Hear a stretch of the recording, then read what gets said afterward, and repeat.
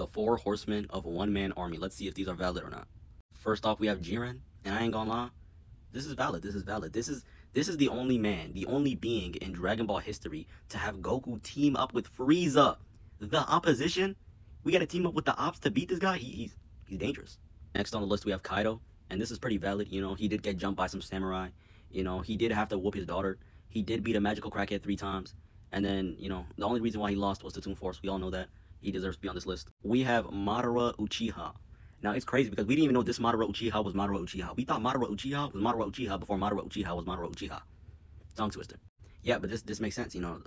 We all know what happened in the Shinobi Alliance. And that wasn't even his full power, too. And he also whooped the 5 Kage, so yeah, that's good. That's good. Last person on this list, we have Ryoma Sukuna. He deserves to be on this list. I wouldn't say he's a one-man army. I'm more like, you know, a little bit of plot armor, but it's debatable.